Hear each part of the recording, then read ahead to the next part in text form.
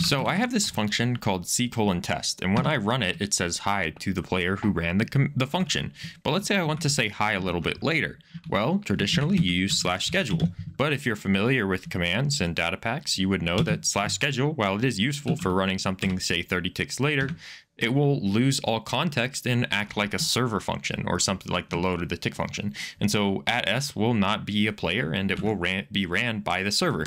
So my data pack basically turns the schedule function into two small commands that you run that allow you to actually select who you want to run the command as. So first you modify the data storage CB in and you set the values like this. So ticks tells you how many ticks you want it to happen at later. Selector tells you the entities you want to run this at, and then everything else with the command is the command that actually runs. So once you have set up these different datas, immediately afterwards you want to run the function cbSchedule, and that will take this data off of the storage and apply it and have it run later. So if I do that 66 ticks later, I will get this boom just like that. So that's really it. It's very simple, but very powerful. You can simplify a lot of your data packs if you have data packs where things need to happen later, which we might go over some examples of that at some point in the future. So that was it for how to use the pack. Now I'm going to explain how it works. So let's take a look at the schedule command. What does it do? Well, it runs a schedule internal function. And so if we go into the internal schedule function, it doesn't do all that much. It's not super complicated. So essentially what we do is we get the current time in ticks. Now this could be done using the /gametime command, but I actually use a scoreboard with a fake player that counts up from 1. The reason I do that is because I'm not really sure the performance difference between time query and just grabbing a scoreboard. So it may be better time performance if you just grab a scoreboard. And also it allows you to reset that time value to 0 every time they type reload and clear out the cache and everything. So it just looks very clean. And the numbers are much smaller, so it's easier to debug while it's running. But anyways, so what we do is we empty out data storage of entities, and then we run the internal schedule macros function. So this is a macro that will go to all of the entities inside the selector that you have provided and generate their UUID string using the GU library, which is used in this, and I will link it in the description. Then from the GU library, it will then grab all those datas and create a array of entities to apply the command to later. So we actually grab the entities that we want to operate on before we run, right when the command is scheduled, which does cut down on the command cost when the actual scheduled command is trying to run. So then we go ahead and schedule this command for however many ticks later you want it to be. So pretty easy there.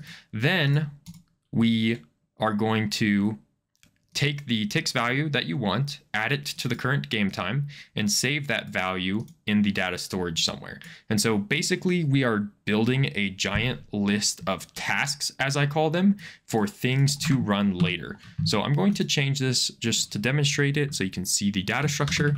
We will do say hi, and we will do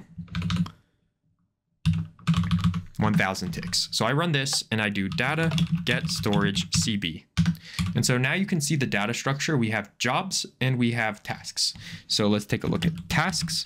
So tasks is an array of timed events, commands to run at a specific time for specific entities. Now, of course, we don't have to constantly check the time on the data structure because we scheduled it to come back at the correct time. We just need to go through all the tasks and figure out which ones match the current time to figure out what we need to do at any given schedule. So we scheduled this function called callback, and we scheduled callback start to happen at the exact time that we want our scheduled function to run. And so inside callback, we grab the time that the current scoreboard has, and then we filter the tasks for the ones that happen at this time. And so this allows it to do multiple tasks at the same time. If you have some kind of fast command thing that is scheduling things very quickly, sometimes the schedules may happen at the same time. This allows you to handle multiple at the same time. Also, when we schedule this thing, we use schedule append, and so that'll all work out just fine. Now, if we take a look at this, we have callback cut tasks. So cut tasks is going to go to the tasks array and look for ones that have a time which matches the time and appends them to the jobs array and removes them from the tasks array. So this array builds up, and then as tasks get completed, they get removed. Okay, and they get taken to the jobs array. So the jobs array is a second array, and these are tasks that need to be completed on this tick in this iteration. And so the jobs go onto a scoreboard for how many you have to do. If there are no jobs, it actually just prints a default say command to the chat just to let you know, by the way, we had a problem, there's no jobs. And this is just debugging help. It shouldn't happen, but it can happen. And then finally, we have the function which actually performs the jobs, which is loop jobs. So there could be multiple jobs because there could be multiple tasks at the same time. And so we loop through each of them, taking them off of the end of the jobs array to perform them. And so for each job, we have to loop through all of the entities. And again, we have a little save message letting us know when there could be an error if you create a callback for no entities. This one, you might actually want to remove this command because it could actually happen in practice more often than you think. If you, for some reason, schedule something to run as an entity and that entity dies or disappears, then this will trigger and say an error for the players. So you may want to remove this. So it will save however many entities are meant to perform this job and loop through all of them.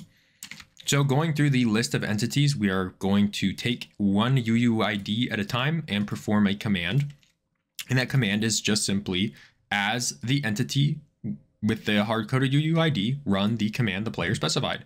And that's really it. We loop through it, remove one from each, and when we're done with that, we are done performing the jobs for the entities. So I used a lot of fancy terms there, and it might have gotten a little confusing, and I didn't really go through every single command, but hopefully you kind of understood the general format of how things work.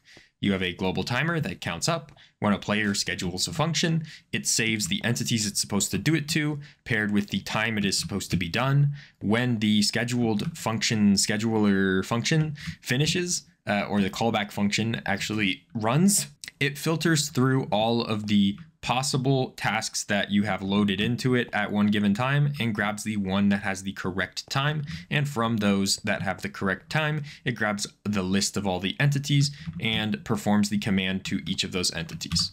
So pretty straightforward, pretty simple, uses macros, uses new stuff, but it is very powerful and very nice for quickly doing tasks that require delays. If you think this is useful, let me know what you plan to do with it in the comments, and I will see you next time. Peace.